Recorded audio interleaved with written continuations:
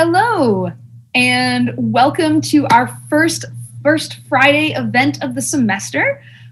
This is our now long running, I think we've been going long enough that we can call ourselves long running, our Philosophy in the City series, which is a series of philosophical events that are open to the community, right, with the goal of creating community dialogue around philosophical issues that impact the everyday.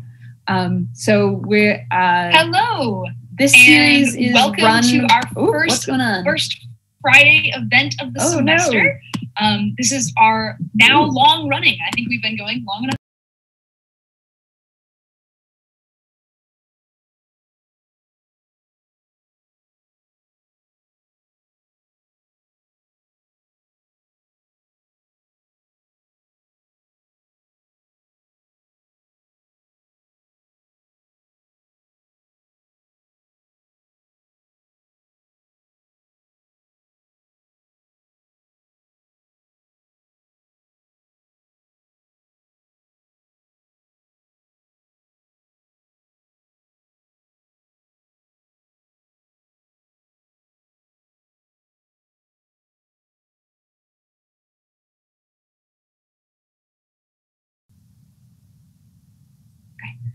Hello again. Sorry we had sort of technical difficulties right off the bat, but that's okay. That happens. Sorry about that. We are now back live. So as I was saying, right, Philosophy in the City is run by the UCCS Philosophy department and is meant to really foster community dialogue, right? And to make the point that there's philosophy everywhere. I think sometimes people have this idea about philosophy that it is sort of to call ahead to the discussion we're about to have, sort of a thing on a hill, right, that only some people can engage in. And this series is really meant to say, no, there are philosophical issues everywhere. Let's talk about them. So I am Dr. Jen Kling, Assistant Professor of Philosophy at UCCS, and I am your host this evening. This evening's event is Religious Diversity, the Promise and the Warning. And we have with us Dr. Patrick De Silva, also of UCCS Philosophy, who's going to be our guest speaker tonight. Patrick, would you like to introduce yourself? Sure, absolutely. So number one, thank you so much to the organizers of the event, especially our people behind the scenes, like Stephanie, who are working so hard to allow us to overcome, the distances involved. So I've been a part of the department teaching mostly like world religions courses, as well as Intro to Philosophy, and then one course on Islamic philosophy for the last few years. My training is in religious studies, and specifically looking at mysticism in South Asia and the exchange of, if you want to get really technical, esoteric breathing practices between yogis and Sufis, or Muslim mystics. But for this talk, I really wanted to look at this sort of question we have of how do we deal with diversity, and given my training and sort of the focus of the series here, looking at it here in the US and in terms of religion. If we have time, we can talk about how other countries deal with similar types of questions, but my intention is to focus tonight on the United States. That will probably give us enough to deal with, is what I think. Probably. Yeah. All right. Thank you. So I also want to give a warm welcome to our live audience. Hello, audience out there. I know we are almost a year into this pandemic, which is a little bit wild, which means that all our events have been virtual for the past year. We deeply miss you. We're really excited to get back into our in-person events. But until we have that, we do hope that you will use the chat to submit any questions that you have to Dr. De Silva or myself. I mean, I don't know what I would say, but I'm happy to present your questions to Dr. De Silva. So if in the course of the discussion, there's anything you want to know or you'd like him to elaborate on, put your question into the live chat on YouTube, and it'll come directly to me, and then we'll ask. So you sort of have the opportunity for live feedback. So please do feel free to throw those questions in the chat. So I think that's everything. So without further ado, let's talk religious diversity, the promise and the warning. So Patrick, can you just start by explaining that title to us? That was the title you gave me. Tell me what it means. Yeah. So what I was thinking about in composing a title, other than just something that would look good on a flyer, is that when I think about this, what I call the project of America, that's been going now for some 400 roughly years, that there's this promise that I feel like I grew up hearing and a lot of other people internalized as well, that this was supposed to be a place for everyone. And yet, and everyone, and we, in terms of tonight, we'll look at religion, but we'll touch on intersections with race and gender and sexuality and ability and all these other types of very important intersections. But then, what I think a lot of people have been pointing to for a very long time, and we'll just sort of do another version of that tonight, is the warning of what happens when you don't actually, walk the walk.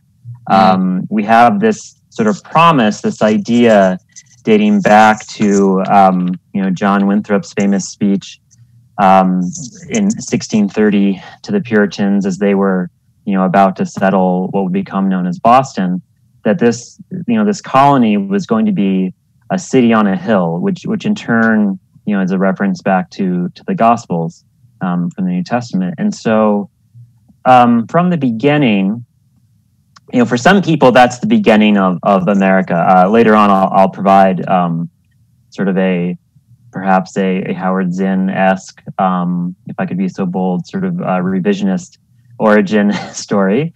But so there's this idea that, we had these, in essence, refugees, right? Religiously speaking, they were people who were too extreme in their beliefs and their practices for 17th century, England.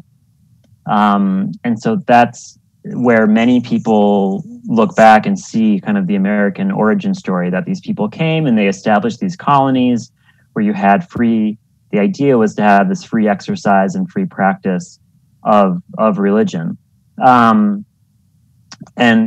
of course, every Thanksgiving, I think about how indigenous nations, not just in what we now call New England, but, throughout the Americas have endured that process, which is something else we can touch on for sure.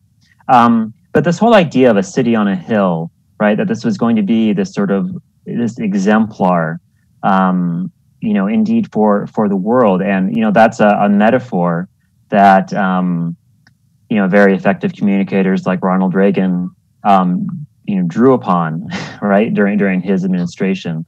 He said this was going to be a city on a hill, but this time just in terms of, instead of city, then talking about the nation.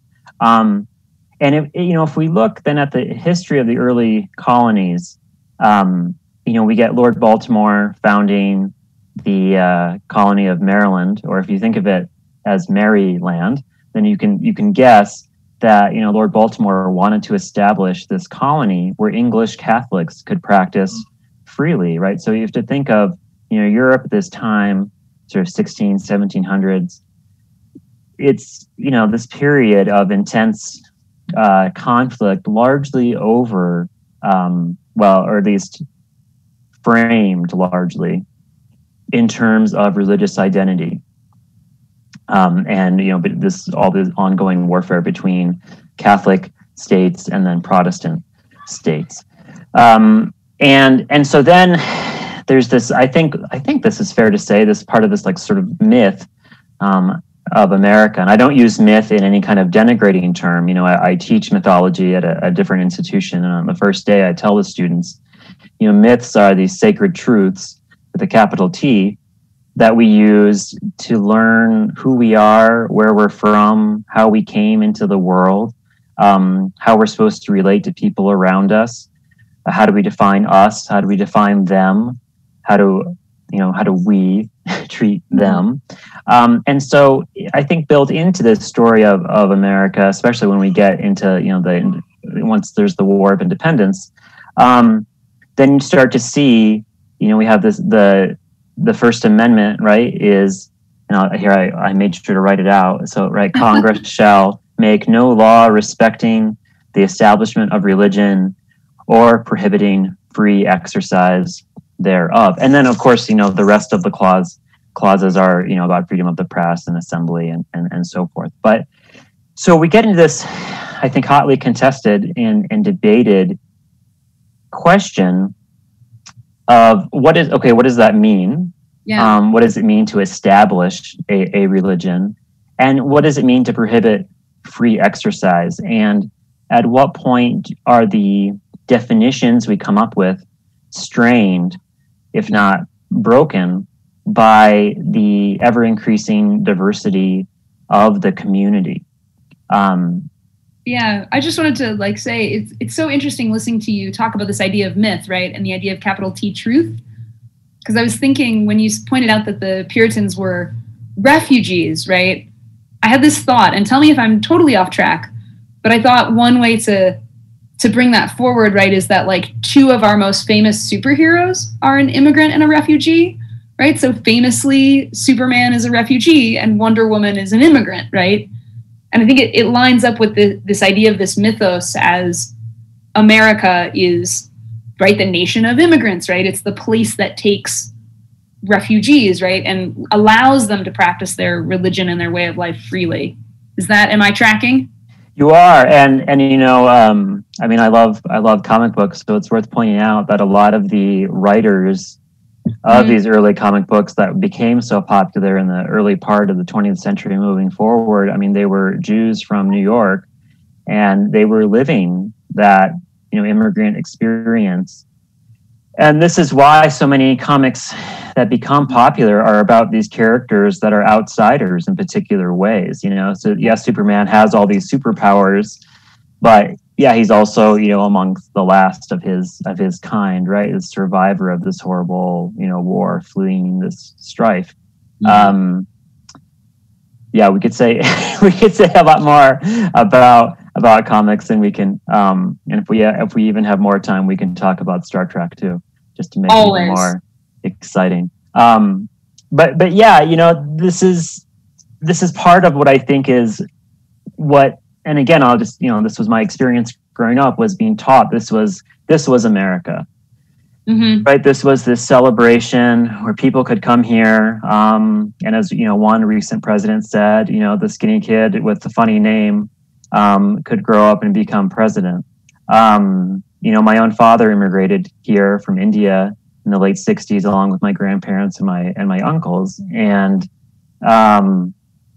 their experience, this was certainly challenging, but they were able to be very, very, very successful, no matter how you define it.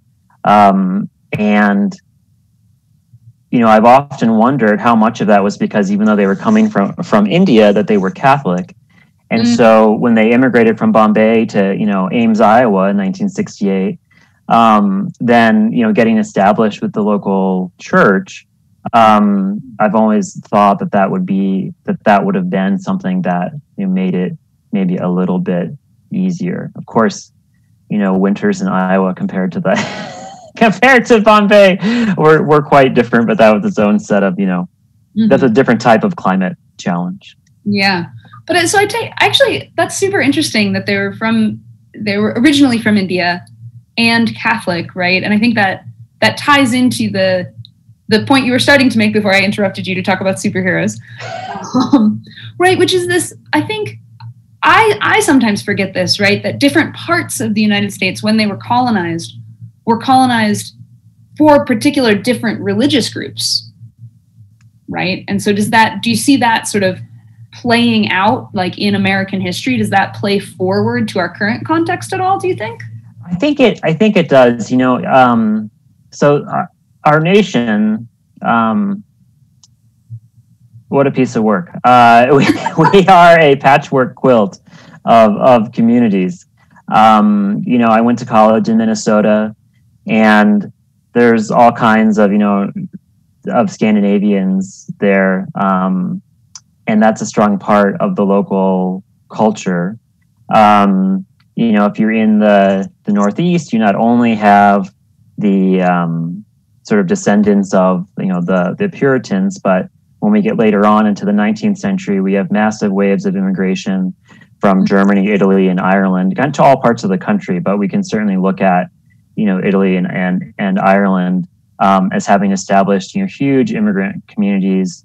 I mean, in the late 1800s, in different parts of the Northeast. There's a reason that when the World Cup for soccer was held here in 1994, that the organizers were smart. Italy and Ireland were drawn together in the group stage, and they played that game. I forget if it was. I think they played it in New York, which was really smart because they knew that there'd be all these people who were like, oh, it's these rivalries from the so-called old world are coming with us. And that's also part of this American story is everyone, really, I mean, unless you're, Diné or Navajo, or, you belong to a Native American, nation, ultimately you are from somewhere else. We don't often say this, or we don't say it enough, but, Christianity, which we know is a very dominant sort of cultural influence here in the US, but it's an immigrant religion. And we don't often think of it that way. We even, my students, oftentimes you can tell that in most Christian communities, we certainly aren't raised thinking that Christianity is a Middle Eastern religion. Maybe we think it's like European, but that's several centuries, into the ball game, as they say, right? And so there's all these, I again go back to the myth side of things, right? So we have these sacred narratives that we tell about who we are. And if your story is that you're ultimately from somewhere else, that's very different from saying, oh, I'm from here. And I think what we've seen is that what happens generation after generation is the longer you're here, the less you identify as being from somewhere else. Right? Unless that sort of dominant political, social, cultural paradigm continually tells you that you're not really from here. Yeah, that you're not a real American, right? Yeah. Yes. It's so interesting because when you speak to this idea of Christianity being a Middle Eastern religion, I remember this moment that was like very transformative for me in grad school, actually. I know we were just chatting about grad school earlier, and one of my professors said, "Oh yes, let's talk about the Christian diaspora." And I was like, "Christians don't have a diaspora, right? A diaspora is something that has happened to other religions, but it has not happened to Christians, right?" And she was like, "No, there's a Christian diaspora, like all of us here." And I was like, "My brain is now broken." Like. And for the viewers at home, you probably don't know, but so Jen, of course, you and I share, UNC, University of North Carolina at Chapel Hill is where we both did our graduate work, and that is hardcore Baptist country, and so to a lot of the people, I lived in Durham the whole time, and so to a lot of the people who I met who identified as Baptist or other Christian denominations, if I had told them, oh, what's it like to practice a Middle Eastern religion? They would have been very surprised at me framing it that way. And yet from if we look at history as, names and dates and places, arguably, and this is especially key in, from where we used to go to school, but arguably, I'm looking because I wrote down the date, where is it? That if we look at the Mayflower landing, Plymouth Rock, the whole early 1600s bit, that another way of framing Christianity in America is to look at in the early 1500s, 1531, the appearance of the Virgin of Guadalupe to an indigenous man named Juan Diego in this hill of Tepeyac. That is in Mexico.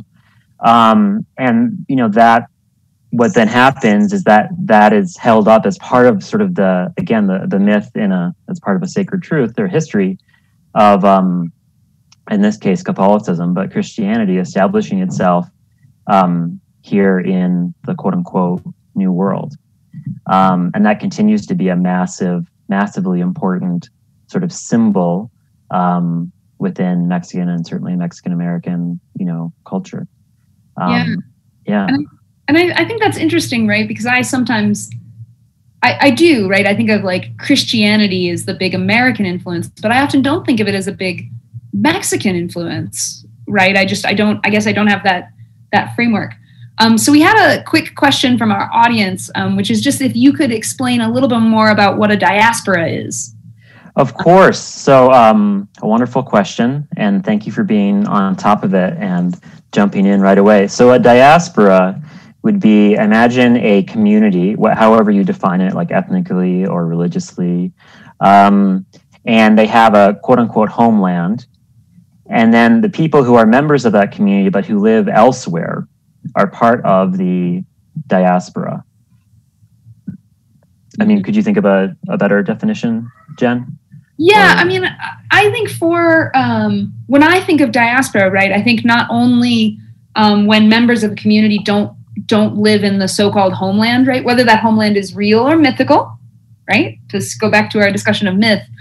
I guess for me, because I do refugee studies, right, I also think of diaspora as having a connotation of people being driven out, right, or not being allowed to return to their homeland, or it being very difficult for them to return for a variety of reasons.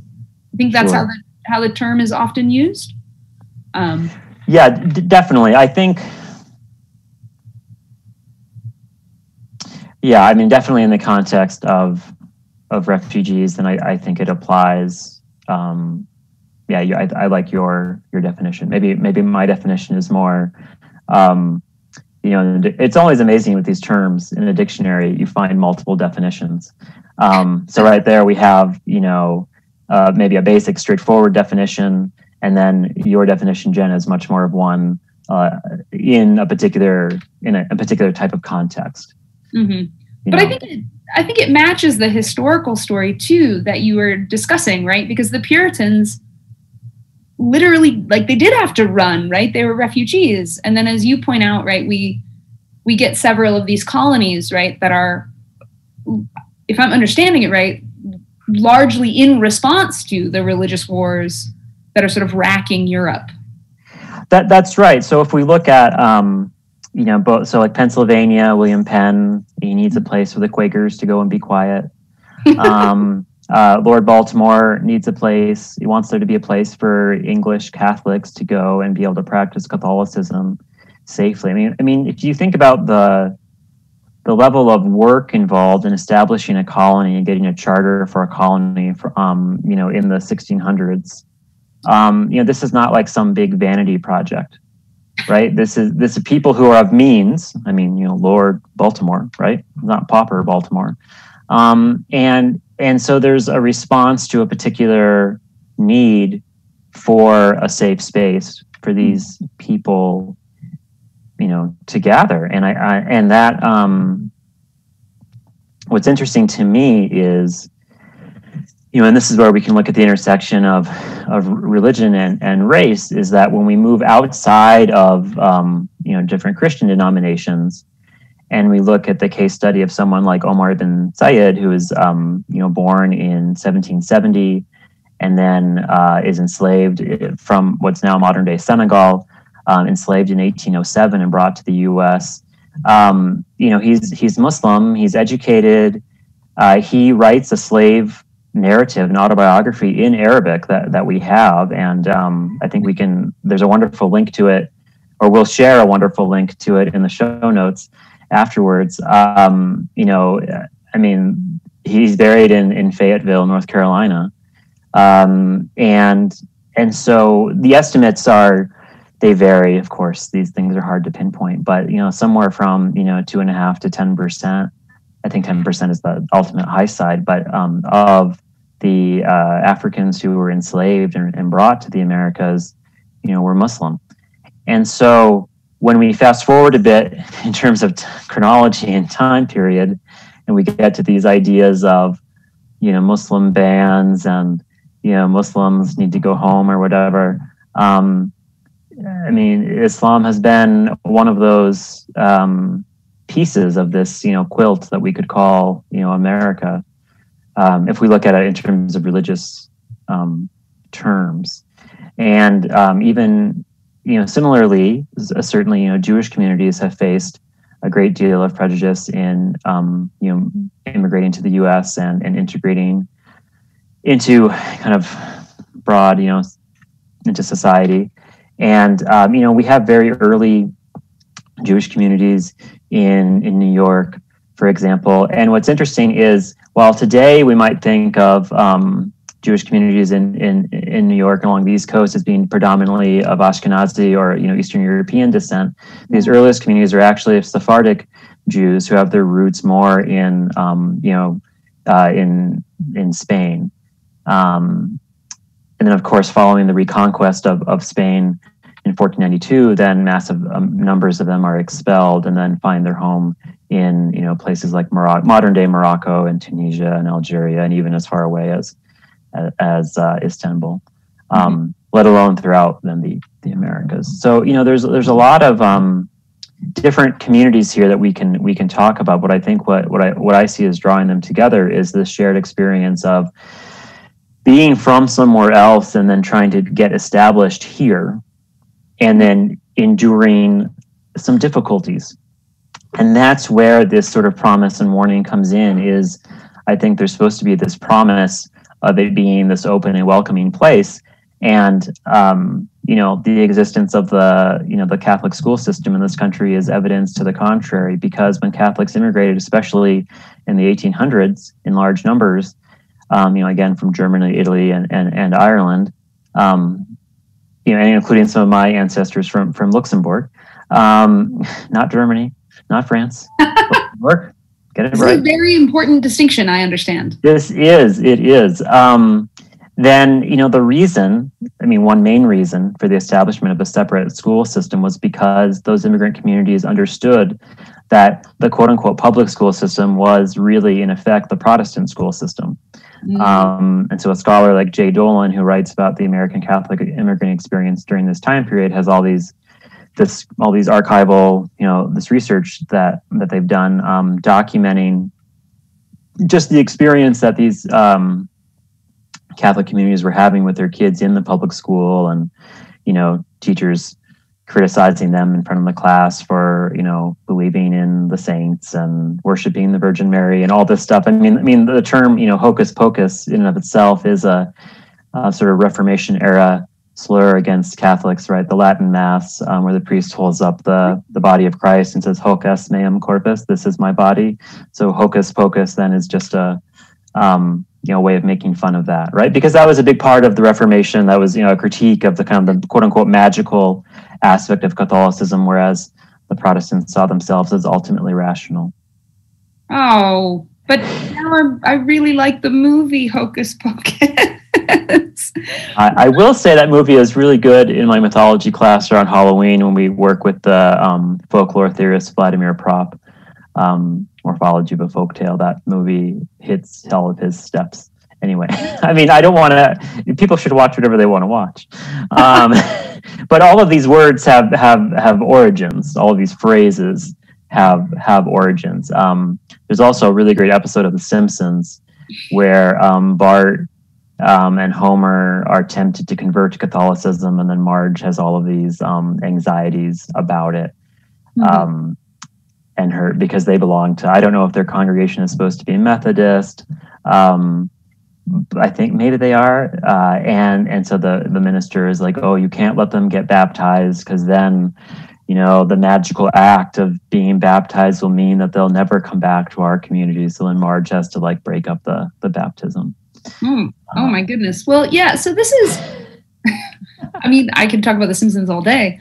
But I think it does raise this really interesting thing that you sort of alluded to a little bit earlier that I kind of wanted to sort of pick up on, right? Which is, even though when you look at the history, as you point out, right, all of these different religious practices have been present, in the United States since sort of the colonization, right? Like, where we talk about Islam, right? And the Puritans and Catholics and Jews. And then you think, but then there's this thing that, as you say, right, we see it more and more where it's like, if you're Catholic, you're not American, right? Or you need to have a different school, or the school system, which is supposed to be, I suppose, neutral, is not being neutral, right? The hocus pocus and making fun, as you say.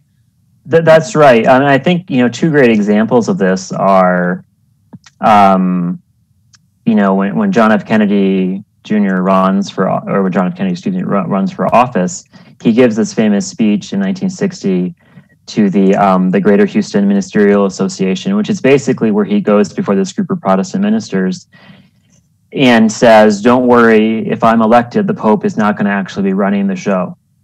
And that's the main purpose of that speech. And that was a major thing that he had to overcome because up until that point, right, there had never been a Roman Catholic who was elected to office. I mean, if you look at historically, it's dominated by Protestants and specific denominations of Protestants, like Episcopalians, Presbyterians, and so forth. Maybe a few deists thrown in there in the early stages, maybe. And then if you flash forward roughly 50 years and you look at Mitt Romney's campaign, in 2007, Mitt Romney goes to the George H.W. Bush Library in College Station, Texas. So there's, again, a Texas connection, and gives a speech where he basically does the same thing that Kennedy did. And Romney, even if you can look up, and we can provide a link to this as well, the text of the speech, but Romney even says, 50 years ago, there was another candidate for Massachusetts who had to go and tell everyone that, his faith was basically acceptable. And maybe it's different from yours in certain respects, but at the end of the day, we're all, American. And so we have this part, we see in the political process, right, where people have to sort of demonstrate that if they come from what I'll call a non-normative strain of Christianity, let alone someone who's not Christian running for president, then which we haven't had, but then they have to sort of do this song and dance to demonstrate that they are acceptable. And I think you can compare it to some of the things that Hillary Clinton had to overcome as a candidate in her, obviously she lost, and most people accepted it without making too much of a ruckus. And she had to demonstrate that if she was going to be the first woman to be president, that was going to be okay. Right? People didn't need to freak out. So the type of anxiety that the electorate has about these things will differ. But at the end of the day, we have these examples both in terms of religion and gender. With Obama, it was race. When we have a normative image of who a person is, and I just want to add that in addition to race and gender, that religion has often has been part of that normative image that people have. And so goes who we think is eligible for the highest office in the land. So too then goes our running definition of who we think is quote unquote really American, or who really belongs. And that's why that episode of The Simpsons is so great, because they highlight this Protestant anxiety. Like Marge has an image of heaven, and the Catholics are having lots of fun. They're Irish and they're Mexican in this episode, right? And they're having like this total party, and then Marge finds her group and they're playing croquet, and it's a very subdued affair. And which is that's just, again, it's just an episode of The Simpsons. But what I like about it is it illustrates the way that this, at a pop culture level, that these types of ideas are still with us. Mm-hmm. Right? They're still there. Yeah, but then there's then it strikes me, I mean, that there's a huge worry, right? As you say, right, the promise and the warning, right? Because I grew up in rural Indiana, right? I learned this, right? Like America, freedom of religion is one of the rocks upon which we're founded, to go back to a Bible story, right? But then this notion that, that JFK had to basically like come out as Catholic and say that it would be fine, right? And then Mitt Romney sort of having to do the same thing and be like, it's okay, squad. Like, I'm really an American.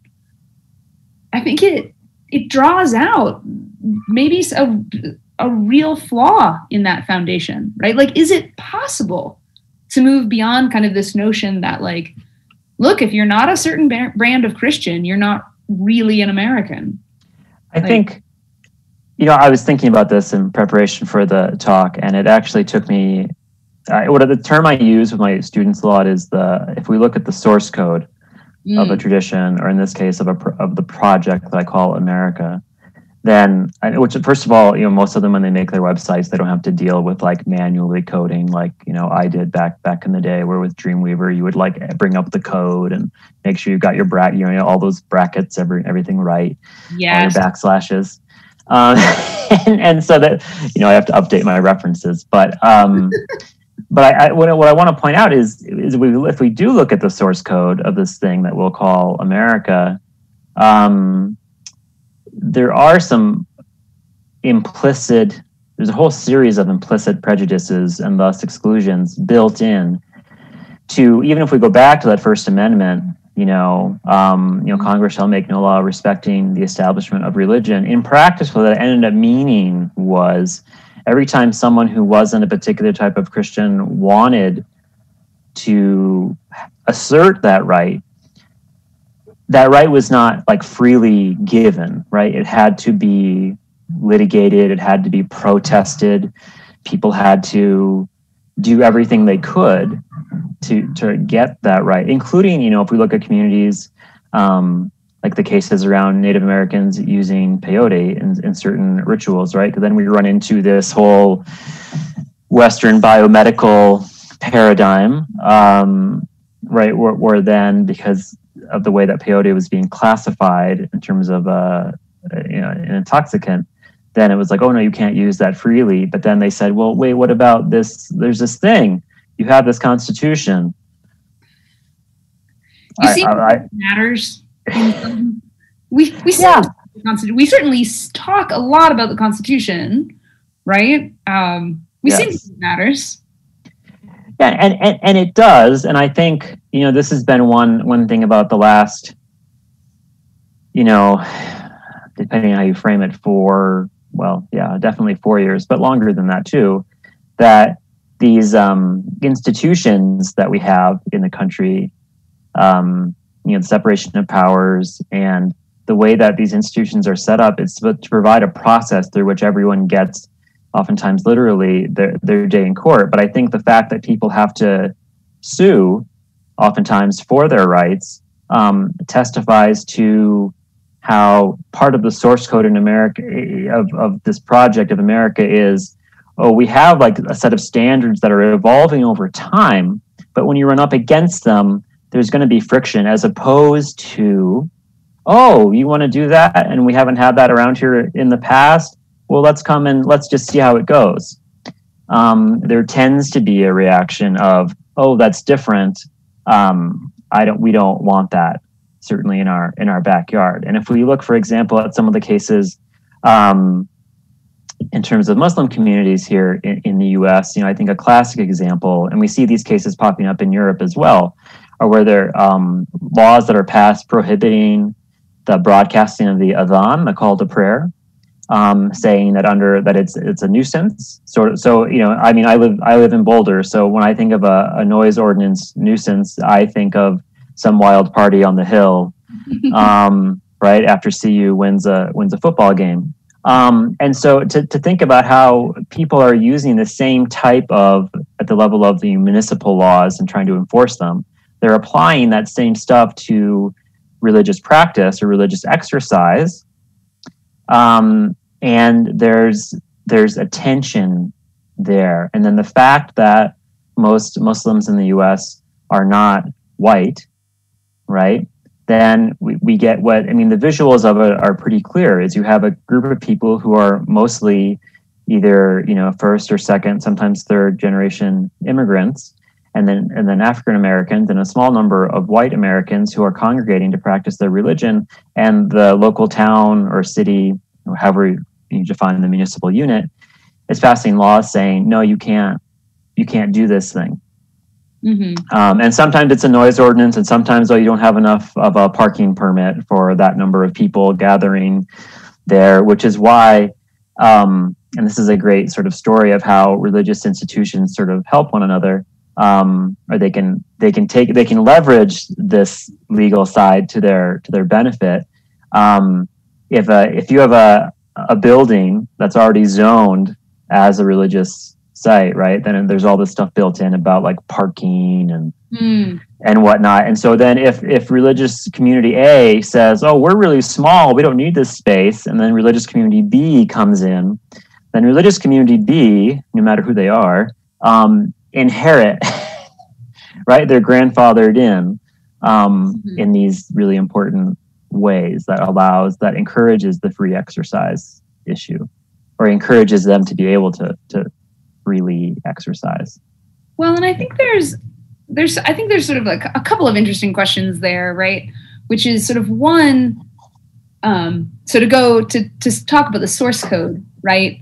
I sort of am wondering if you could say a little bit more maybe about how that source code, right, comes to be so dominantly Christian, especially when, as you point out, right, the history, at least since the colonization, right, and before that, right, as well, although like the records are maybe less good, is a history of the coexistence of many religious traditions, right? So as you say, right, we've got a bunch of religious traditions and a bunch of religious groups coming over, right, and establishing themselves, and then somehow, right, we get this sort of domination, right, or certainly, if not domination, a certain normative claim about like who counts and who doesn't, despite the coexistence of religious traditions.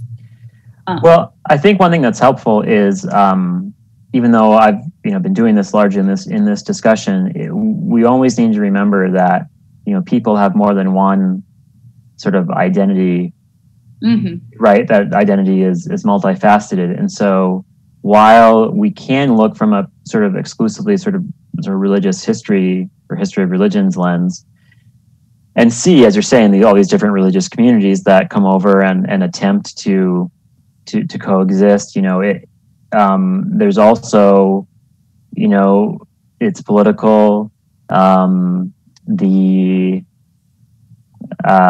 strife and the conflict from the quote unquote old world, they bring that with them. And they also then are having this encounter within the indigenous nations.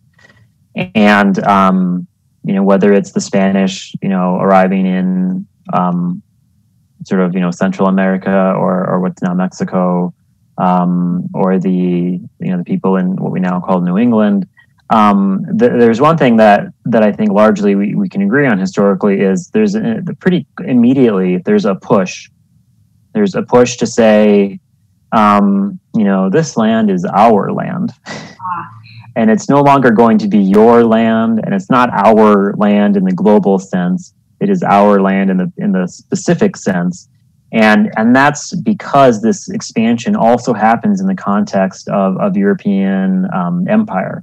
And this is where, certainly in the case of the Spanish and the Portuguese, a really great classic film on this is The Mission, that looks at how Spanish and Portuguese colonial efforts in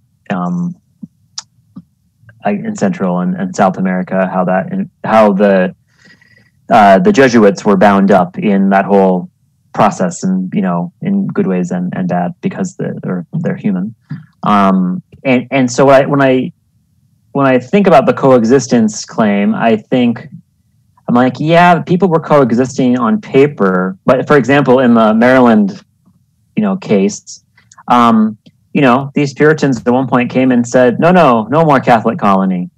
Lord Baltimore doesn't get to be in charge. His descendants don't get to be in charge. Eventually, one of his descendants says, no, I'm really a Protestant. And then they let him be in charge. That's So wild. that's why history is exciting.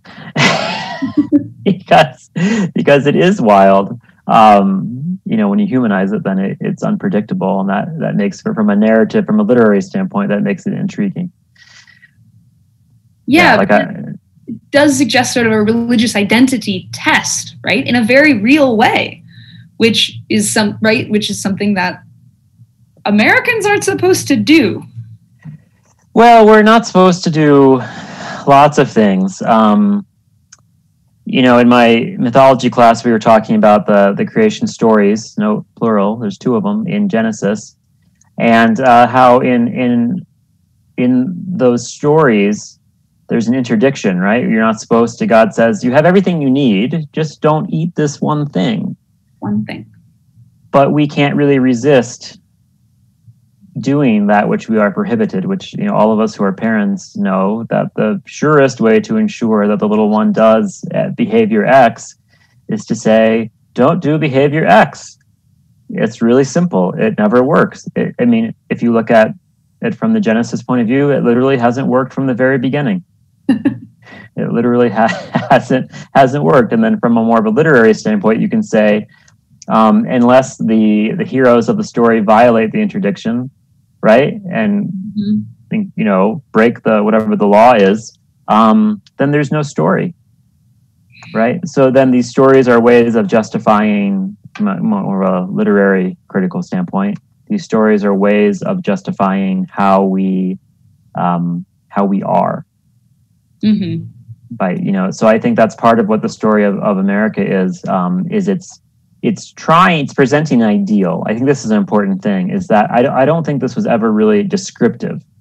I think it's always been aspirational, and I'm okay with that, because unless we recognize that it was never descriptive and that it's aspirational, then we're never going to actually make any progress. We're never going to be able to look at the experience of African Americans in this country in a realistic way unless there's a real dig deep and deal with the truth of what those people have experienced day in, day out. Not just, sometimes it's like, I think this is appropriate during the month of February, where we're sort of nationally committed. Of course, we take the shortest month of the year and we dedicate that to Black history. And so we're supposed to be thinking all about Martin Luther King Jr. and everything, but all this stuff that, all the protests this summer were a wake-up call for a lot of people, that this stuff has been going on, the injustice and the racism and everything has been going on for a very, very long time. That's what the Project 1619 was about, that the New York Times did. It was sort of highlighting that this has been part of our story from the beginning. And there is no way to tell a fully, I think, a holistic story of how we are, who we are, without dealing with these, I guess, from a Jungian point of view, the shadow sides, right? And they're not, for the people who live it, it's not the shadow side. But again, for what I think we saw over the summer was a lot of white people all of a sudden saying, whereas other people could have said, that's what's been going on for a long time. We just didn't have cell phone cameras to capture all of this stuff. So again, religion comes into this identification of who gets to belong. And, even though we're founded on this supposedly founded on this ideal of, a nation where everyone gets to belong, that has not been the historical reality. Mm-hmm. It just hasn't been. I don't think there's a way to conscionably argue the other side, the reverse. I really don't. Yeah. I mean, I can go on.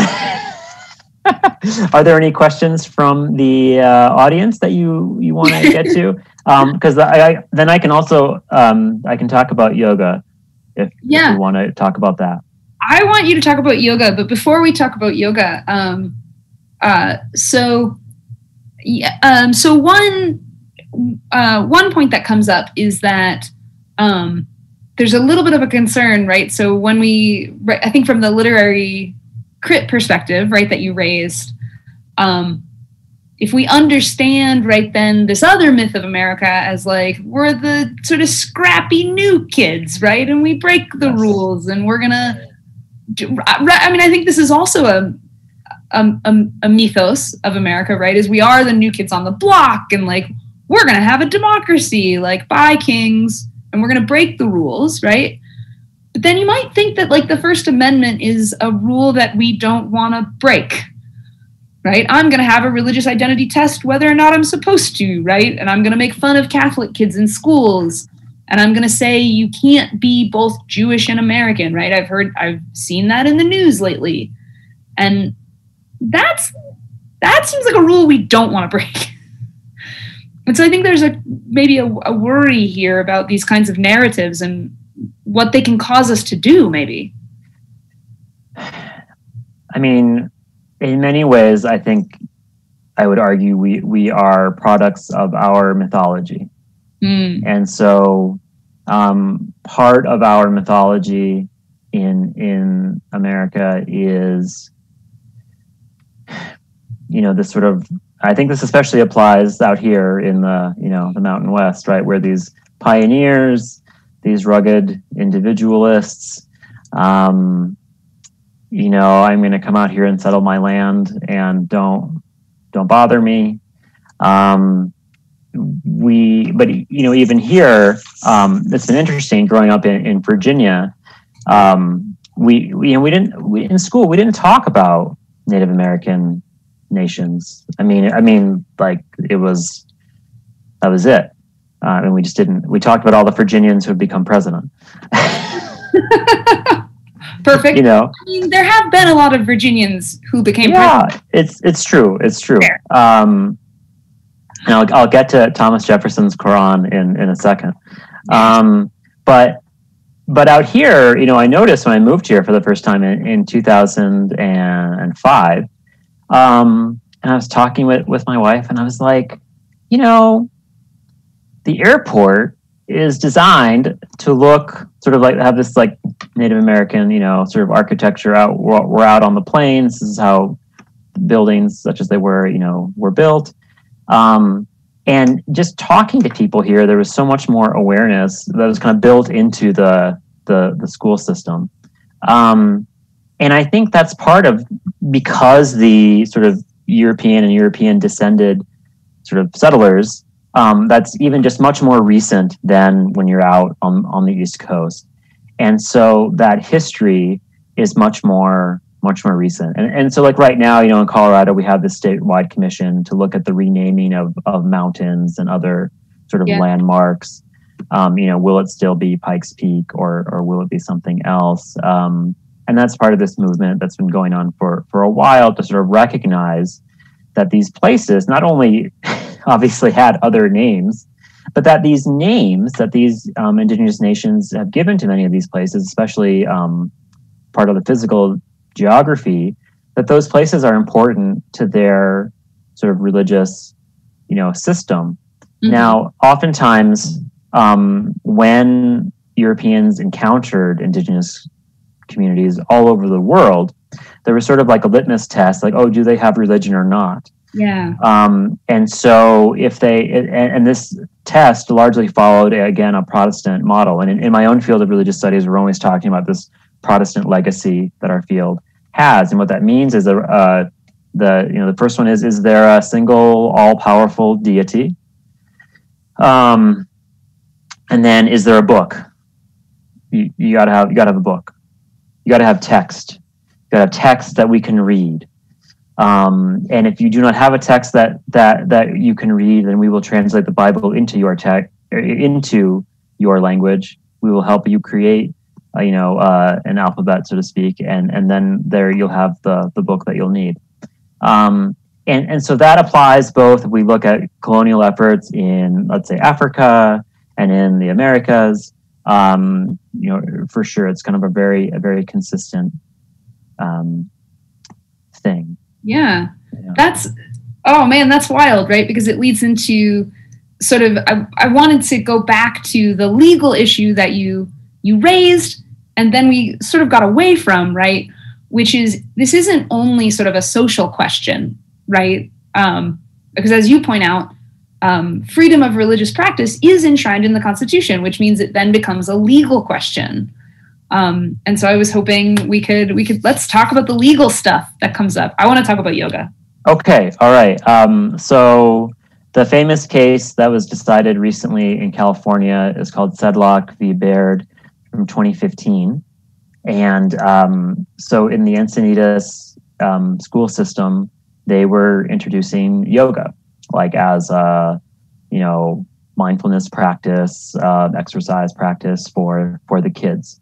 And so there was a family that sued, saying this was a violation of the Establishment Clause because you're enshrining the practice. From their point of view, you're teaching a religious practice in school. And I thought we weren't supposed to do that, because we've had all these court cases around school prayer and the Pledge of Allegiance, and this is has been debated. And so 10 Commandments in school is a no-go. Right. Yeah. That's right. That's how the judges have decided it.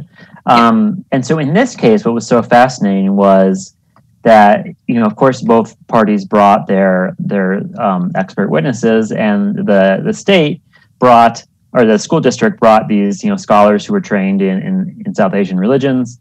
And the Sedlock, the plaintiff, brought a scholar who's trained more in the study of religion in America, which was just interesting when I found that out, because the one scholar argued that yoga is inherently religious, that no matter if you strip out the Sanskrit mantras, instead of lotus pose, you call it crisscross applesauce. You try and de-religionize it as much as you can.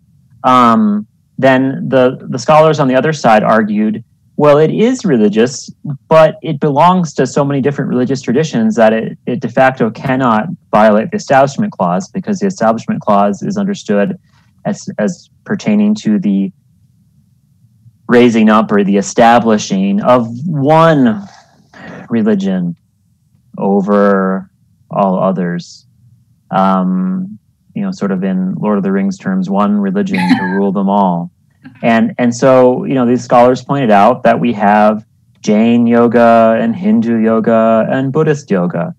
And so because yoga is found, in these different religious traditions in India, that it can't violate the Establishment Clause. And so the judge ultimately ruled in the school district's favor, saying that they had thoroughly. I actually wrote down the language from the decision because I thought it was interesting. He said, while the practice of yoga may be religious in some contexts, yoga classes as taught by the district are, quote, devoid of any religious, mystical, or spiritual trappings. Now, there's another thing to think about here, which would go into Orientalism and the exoticization of especially quote unquote Eastern religions. And, we're probably familiar with the real boom in the teaching of mindfulness. For example, the mindfulness-based stress reduction clinic that John Kabat-Zinn has been a part of. This became a big thing sort of in Silicon Valley in the 80s. And it was if we get our workers to meditate, they'll be more productive. So from a capitalist point of view, it's awesome, because the workers that are more productive, and if they're meditating, maybe they're a bit calmer.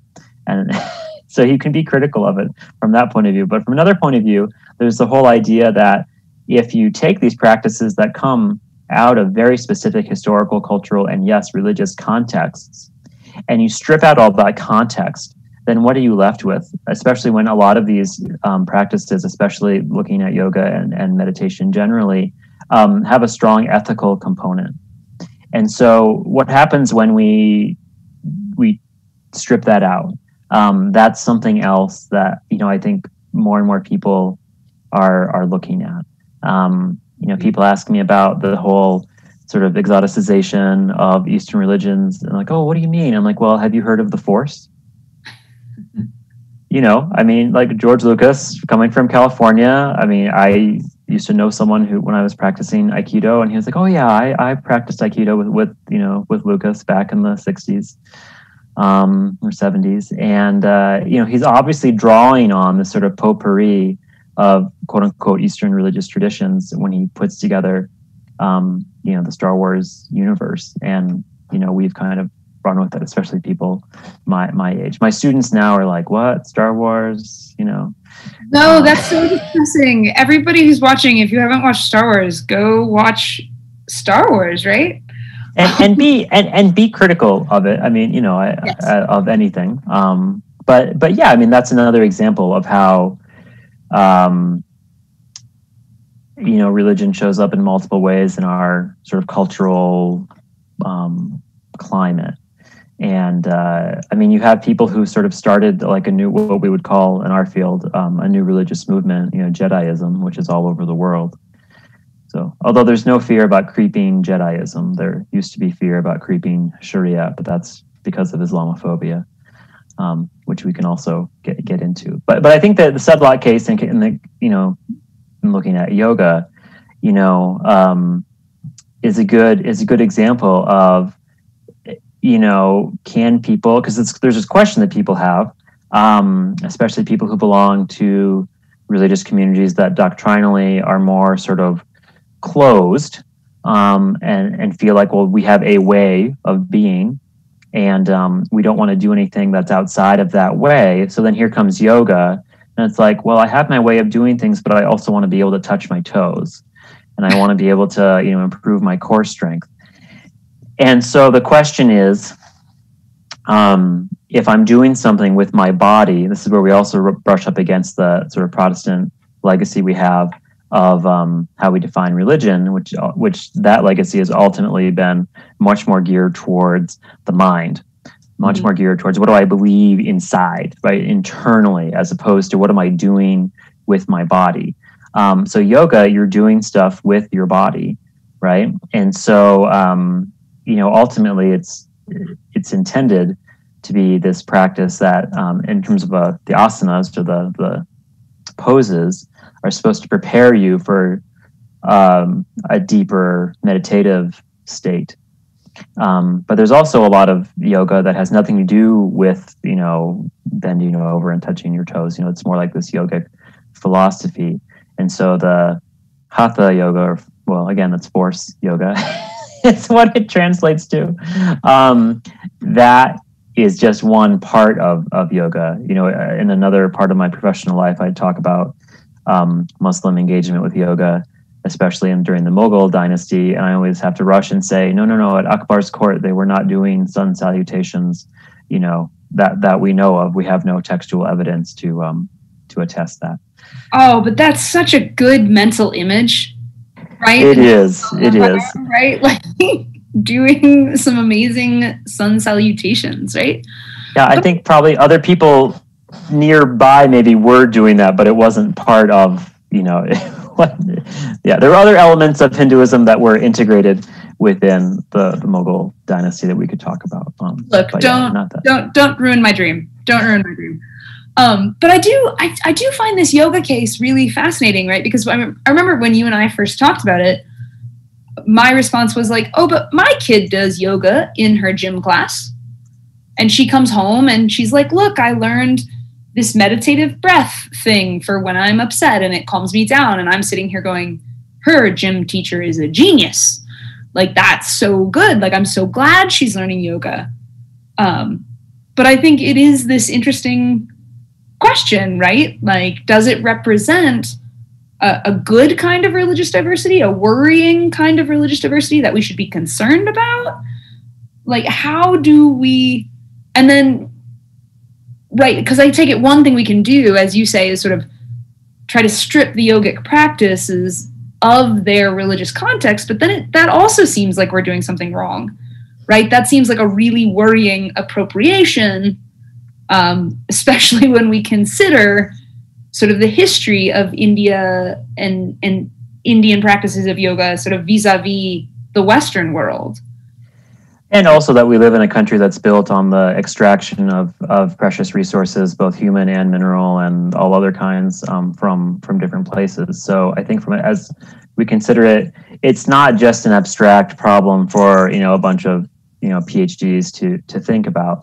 I think there are a lot of ethical concerns with, and this is what yoga brings up in my work, is when we talk about yoga, is it a problem that most of the people who practice yoga in the U.S., right, don't know any Sanskrit? Is that good? Is that bad? I think a lot of people would say that's not a problem, because yoga has been put into a box that has taken all the Devanagari labels have been taken off the box, and then you open the box and you're given this sort of cultural product of yoga, and whether it's at studios that are about empowering your core, or studios that promise more of a religious or spiritual sort of experience. These questions are up for debate. I think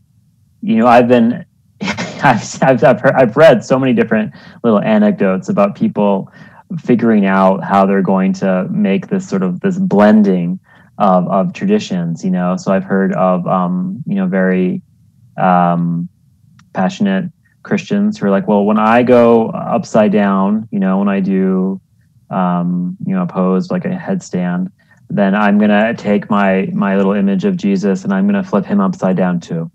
And that's just one person, but that's just an example of the type of, literal sort of flexibility that a lot of people have when they're trying to figure out, okay, here's this thing that I want to do, but I have this concern about whether or not I should do it. Right. And this comes up in my other, research on sort of Muslim engagement with yoga. There's this question of, oh, well, is this, am I allowed to do this? If so if someone is Muslim and they want to do yoga, then can I do that? And then I look at all these historical examples where people have said yes and people have said no, and what their rationale has been. I think what's really fascinating about the Sedlock case is that what was brought was this charge of you're violating the First Amendment. Yeah, it was not, hey, I'm Christian or I'm Jewish or I'm Muslim, and I don't want my kid to learn this thing that I consider as a part of Hindu tradition. That may have been the sort of private reasoning, but there was a recognition that when you bring a court case, you have to argue in the public sphere. And so then we're left with things like the Constitution and the First Amendment and the Bill of Rights, and all the other, case law, right? And the interpretations of those founding documents to determine what constitutes an establishment of one religion over and against all others, what constitutes a prohibition on free exercise. Mm-hmm. Well, and I think it's so interesting, right, to think about what counts as establishing, right, and also what counts as a religion, right? So, as you say, right, during the colonization, right, it was sort of these really weird tests, right? But to be fair, I guess I had sort of a similar reaction when you told me this case. I was like, I didn't think of yoga that way, right? Which is my bad. Well, I'm not here to say anyone's bad. Religious studies, not theology. I leave that to theologians and insider discussions. Right. But what is interesting about another part of a piece of the discussion about yoga is that the current government in India, with Modi in charge and the BJP in charge, they have been much more assertive about, hey, this is our thing. Which is then part of, even though India's a way larger country population wise than we are, of course, but they're a hugely diverse nation. So we have that in common. But what's interesting is that the assertion of yoga as being, oh no, we're going to assert that this is a really Hindu thing, is then interpreted as, well, then people who aren't Hindu shouldn't do it, or it becomes more of a tense question. Is that, and so that the debate then, the contours of it shift quite a bit when we're, say, in India, or someplace like Malaysia or Indonesia. There's a lot of these yoga teachers that like to do these wonderfully, I'm sure they're amazing, these retreats to Bali. And, Bali has this fascinating status as this Hindu island, a literal island, has a predominantly Hindu population, but within the world's largest Muslim country, being Indonesia. And, you can go online and find this cleric published a fatwa banning yoga, but number one, that's not really the way that fatwas work, and number two, people are Muslims around the world are still going and doing yoga. There's a great book that I'll give a shout out to, because I can't wait until the movie version of it comes out. It's an adaptation of Pride and Prejudice. It's called Aisha at Last.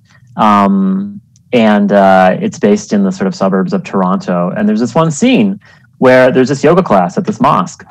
And, one of the characters goes and, they're doing this class. And at no point does anyone in the class think, oh, are we allowed to do that? Like, that's not a question that community is having, which I think is such a great, art imitates life.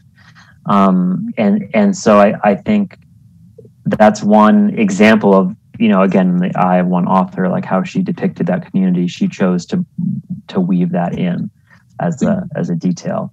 And similarly, we can find, Christians who are adapting or, shifting the nomenclature of what certain yoga poses are called to make it fit more with their theological commitments. Yoga is, if nothing else, it is quite flexible. 2 points. That was really good. Yeah, but I do think it's interesting, right? Because we can talk about this kind of being, in essence, right, kind of the promise of religious diversity, right? Because people are then able to, as you say, kind of make their own decisions, right? And kind of muddle their way through about how to meld these things, right? However they want to do it, because there's not the establishment, right, of any one religion. And I think that's really neat. But I want to ask if we can turn more towards the warning, just with our last sort of 15 minutes or so. Of course, yes. We have to get to the warning. We have to get to the warning, right? Because as you say, right, like once you have free exercise, you really have free exercise. I want to talk about the insurrection on January. Yes. Can we talk about that? So between insurrection and inauguration. So if you look at the images from both events, right, the video that we can all look at online from the insurrection on January 6th, and then the inauguration, obviously in the same approximate space, 2 weeks later, you see people displaying their Bibles. You see people, there's the cross, so these very important Christian symbols. I mean, Joe Biden took his oath of office on this massive, here, I'll put it like this, you can see my hand, it was massive. I mean, you looked at it, I was like, wow, that's like the biggest Bible I've ever seen. And so from a scholarly standpoint, I looked at that, and actually Sam Boyd up here at CU had a wonderful piece that we can also include in the show notes, kind of where he talked about this. But right, so this has to do with how we define religion, that these symbols are just that, they are symbols, and we use them. We load them up with different types of signification, of meaning. And so for the person who, broke into the Capitol and has this cross, and this Bible, then it's like that had this meaning of, reclaiming this country, right? That's, I think that's fair to say. And then, the way that the Bible has played this role, at court cases, the witness is sworn in on a Bible. We make a big deal out of the fact that non-Christian politicians choose to be sworn in on a sacred text of, that fits with their tradition. So, so that great example is that the first Muslim American elected to the House of Representatives, Keith Ellison from Minnesota, in 2006. It's now Ilhan Omar's seat. So when Keith Ellison was elected, he was the first Muslim in the country elected to national office. None of the news coverage I read actually mentioned he was also the first Black person from Minnesota elected to national office. So his Muslimness, right, was more of the exception than his Blackness. But he was sworn in on Thomas Jefferson's Quran. Now, Thomas Jefferson was not some, Quran scholar. Obviously, he read widely, but he had it in his library, and then thus it's part of the National Archives. This is, and again, we have the text, our obsession with the text. What do we do when we have someone who has tradition that's not textually driven? Mm-hmm. Right? I mean, that I think is a very important question, because the source code is this person comes to swear their oath of office. They need a book, right? They need a book to put their hand on, or put one hand on the book and the other hand is kind of like up towards the deity. So what do we do when we have people whose religious practice, their religious worldview is different? I think ideally, if we look at this promise that we've talked about, then it's not a big deal. It's a description as opposed to a description of difference. In a similar way that everyone had to comment on, or that female politicians get their wardrobe commented on, in a way that oh well, that dude's just wearing a dark suit. It's like no one ever comments on what designer Joe Biden is modeling for us, right? It's not part of his deal. So what I took it as the warning then is, and then when I looked at the insurrection, is here's what happens when we have here's what happens when we have the utilization of religious symbols to drive home a point that many people would say is, they would argue, they would say, that's not like true religion. I think you'll find that in the press coverage. These people aren't real Christians for doing this. Or for example, the KKK are not real Christians, but they use that symbol as part of their identity.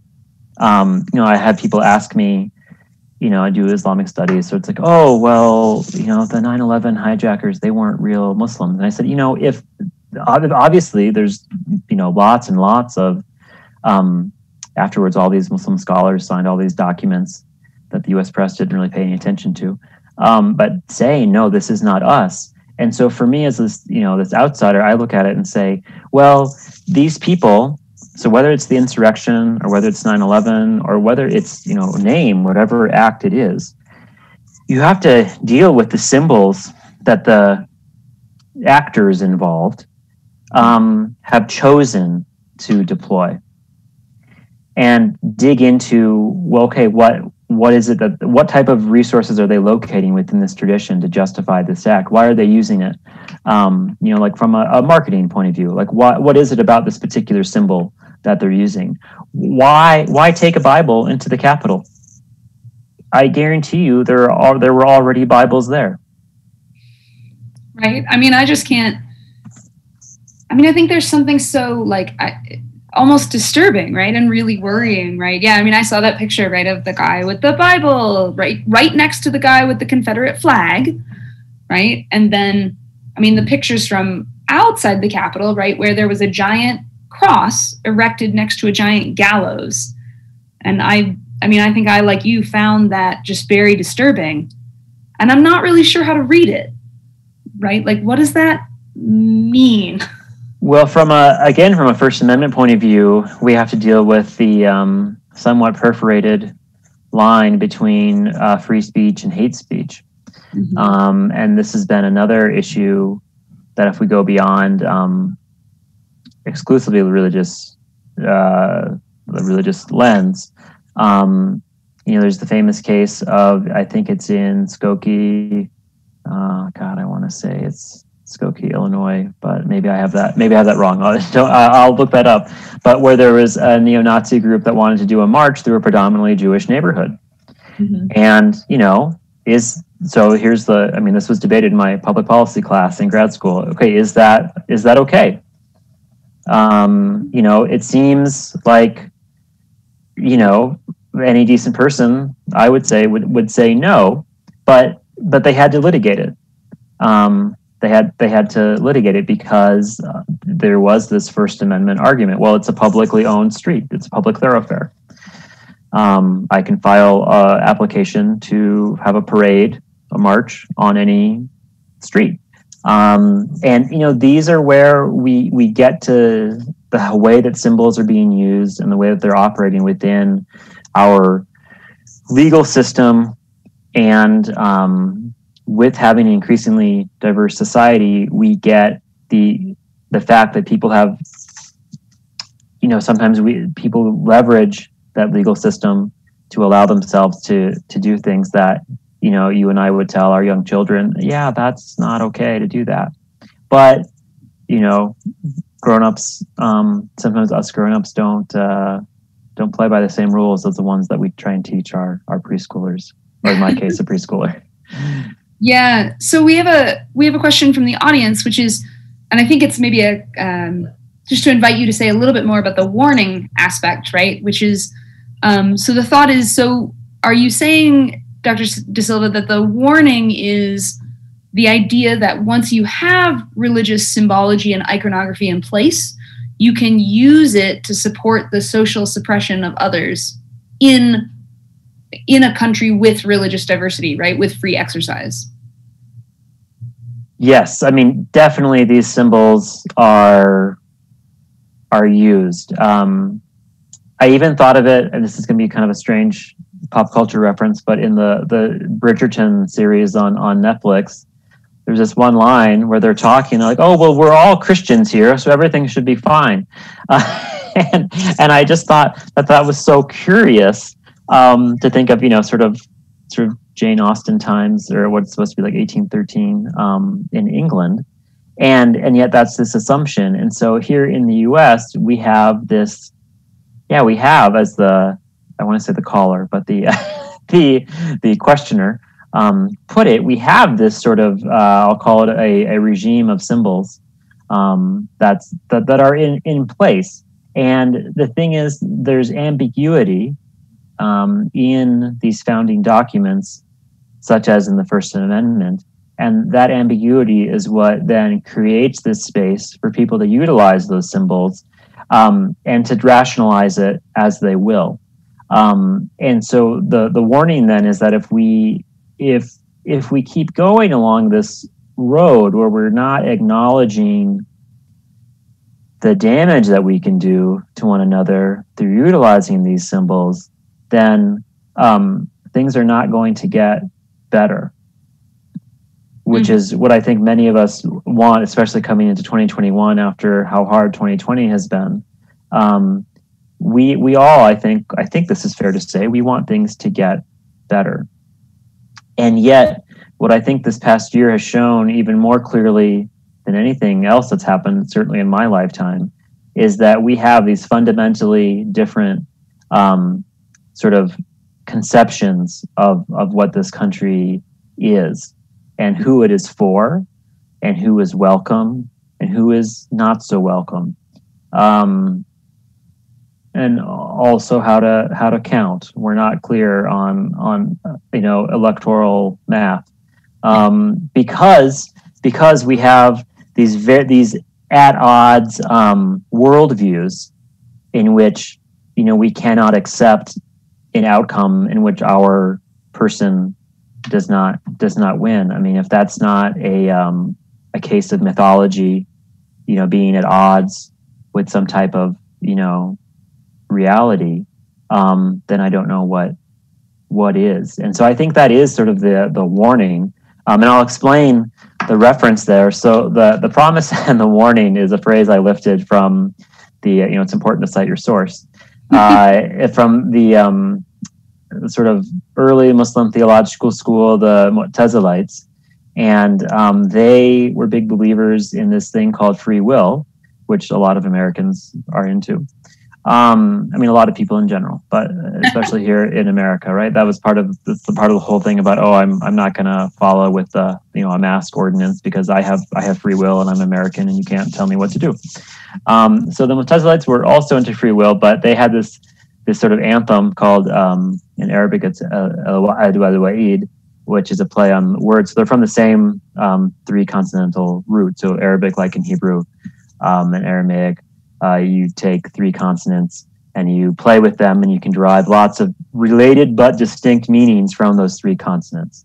So the word for book can also be the word for office, or you use that root to get the word for office, and then like library, author, so to speak. Cool. So al-wa'd wal-wa'id is the promise of free will, but also the warning of, if you have free will, then you're responsible for what you do with it. And so for the Mu'tazilites, that was an argument about, you know, okay, so God has given us, you know, free will, but, you know, we got to pay the bill. Right. And so in the US, when I look at our situation where we're so polarized, we can't agree on very basic things. You know, the warning is, until we can have like a shared source code, we can agree on that, then it's going to be really, really hard. And that's not an argument against diversity by any means. But I think for me, it is an argument in favor of having like some real honest conversations. I would love to see something along the lines of the Truth and Reconciliation Commissions that we've seen in South Africa and Rwanda, because we can learn things from Africa. That would be one thing I'd like to add to our Constitution. We can learn from things from other places, but I think especially Africa, that, you know, was a way that those societies said, we've gone through this horrible trauma.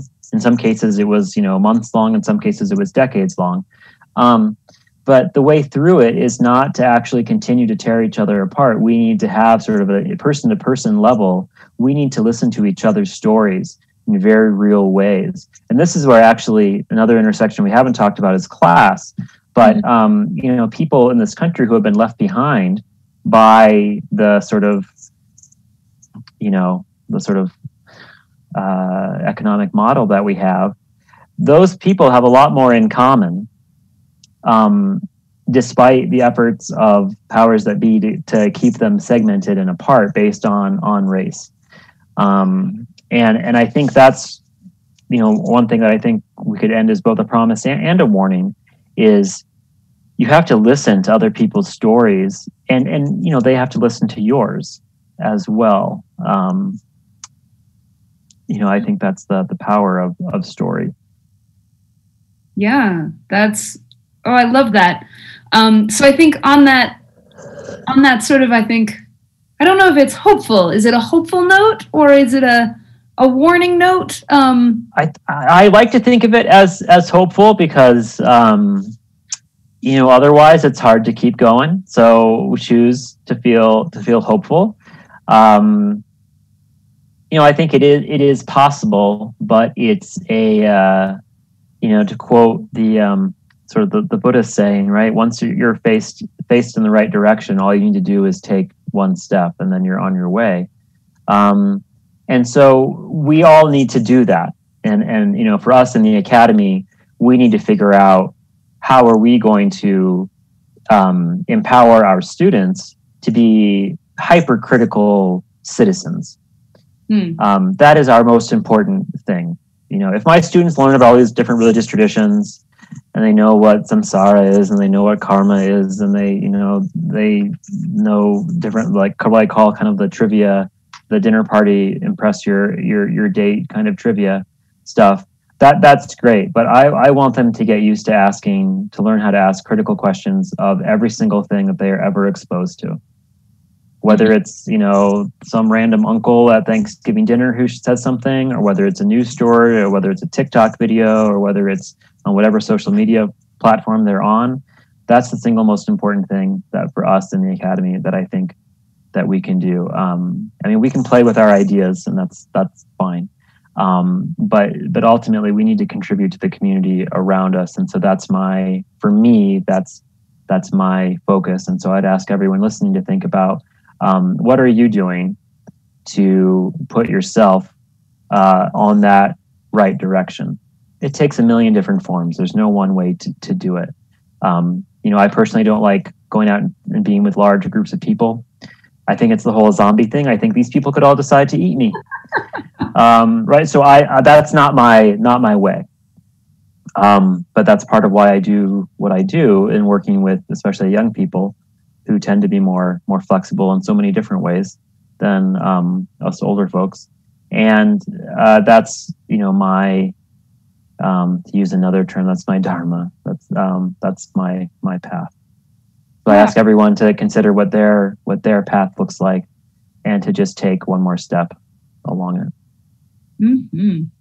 Well, that was definitely hopeful and lovely, and I think a lovely note to end on, because we are out of time, and I do want to be respectful to everybody's time. So, Dr. De Silva, thank you so much for being willing to hang out and talk for an hour and a half on a Friday night about religious diversity and the history and hopefully the future. Hopefully a future where we do listen to each other's stories. And we'll work together to put together some a good list of resources with some links to stuff that's online, as well as stuff that is in print. And so if people track back and look up the recording, we'll find a way to distribute. But there's so much literature that's out there. It's a wonderful time to be in terms of access to information. So definitely. So we'll put links to everything that Dr. De Silva mentioned in his talk in the discussion tonight. We'll add those links to the show notes here in the next week or so. I always say week or so to give myself a little grace room. So thank you all so much for joining us. We really enjoyed it. I hope you all enjoyed it and it gave you something to think about. Really quickly before we sign off, I want to invite everybody to next month's Philosophy in the City event, which in line with Dr. De Silva's closing remarks will be education, theory, and policy. So we will be looking at some of the large-scale educational policies in the United States and the theories behind them. How we should look at educational leadership, how we should look at curriculums in public schools, and all sorts of good stuff. So please think about joining us next month. And thank you so much for hanging out with us this evening. Bye. Bye.